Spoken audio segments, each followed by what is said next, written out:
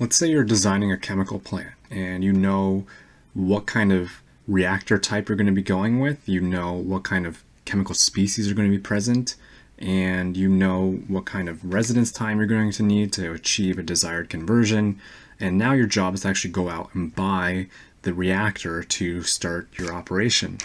And so the question is, how big of a reactor are you going to need to tell a vendor to purchase for your process? And so what I'm going to do in this video is work through, using the Guthrie method, a process by which we're going to determine a reactor volume that we will need given the information here. And to begin with the known residence time that we've been given, I want to underline the fact that this comes from kinetics.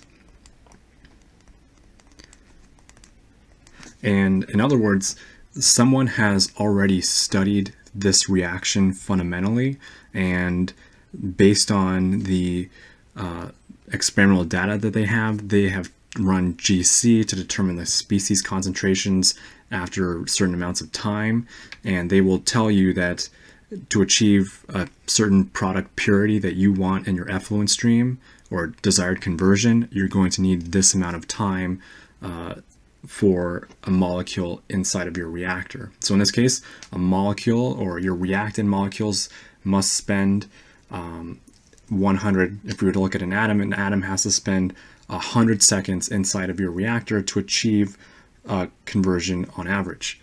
And then we also know that we're going to be working with a packed bed reactor that has a void fraction equivalent to 40%.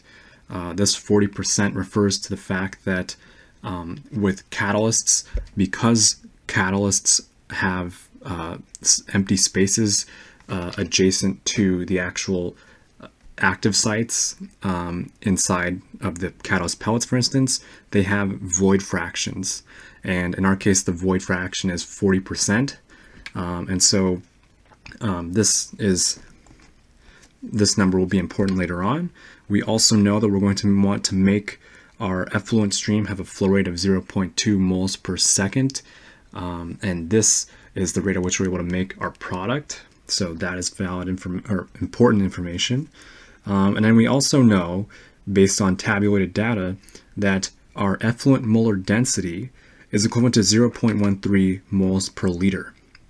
And this is at standard temperature and pressure, 273 Kelvin and 1 atmosphere. And so the question to ask now is, how big of a reactor do we want to buy?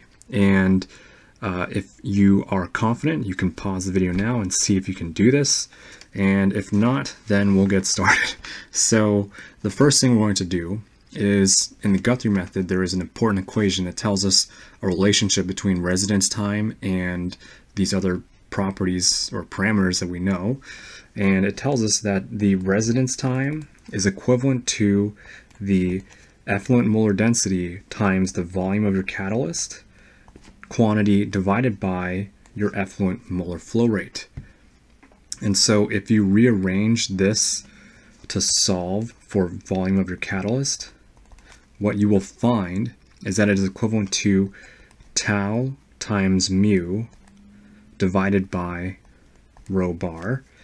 And for the sake of being a good chemical engineer, we will do a dimensional analysis on this to check the units to make sure that they agree. We know volume has units of liters. For instance, we know that tau should have units of seconds. Mu will have units of moles per liter. And we know that the density inverse of our effluent molar density will be equivalent to liters per,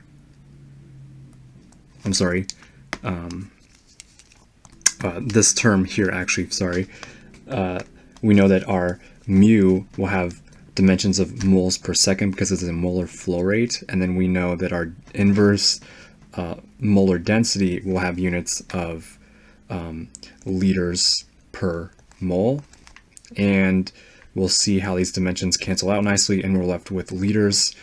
So this checks out. And so this is a good method of verifying that we have written our equation correctly, and we will get dimensions that we expect. So it is a very important check to do, especially if you want to be certain in your data or your answer. And so the next step that we're going to make is simply plug and chug based on the numbers that we have. And so we know that we've got a 100-second residence time. We know that our effluent molar flow rate has a value of 0.2 moles per second. And we know that our effluent molar density had a value of 0.13 moles per liter. And this tells us that the volume of our catalyst will be equivalent to 154 liters. And we also know that we can determine the volume of our overall reactor by dividing the volume of our catalyst by 1 minus the void fraction epsilon. And with this information, we determine that our reactor must have a value or a volume equivalent to 256 liters. And so we can see, using the Guthrie method, we were able to pretty quickly arrive at a ballpark figure for what kind of volume we're going to need. It is a very important note, though, that this is all an approximation, and this is getting into costing in reactor design and chemical process design. So these are kind of back of the envelope preliminary calculations that you're going to be doing.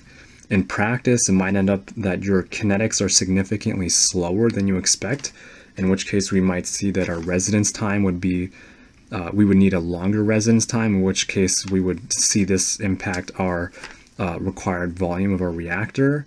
And we also know that a lot of perhaps our void fraction isn't correct, but for the sake of getting a ballpark figure with a certain degree of estimation, especially if we're going to go out and ask for funding to begin purchasing our equipment, this at least gets us an idea of where we're going to be at. And so I hope you guys find this useful. Let me know if you have any questions, and thanks for watching.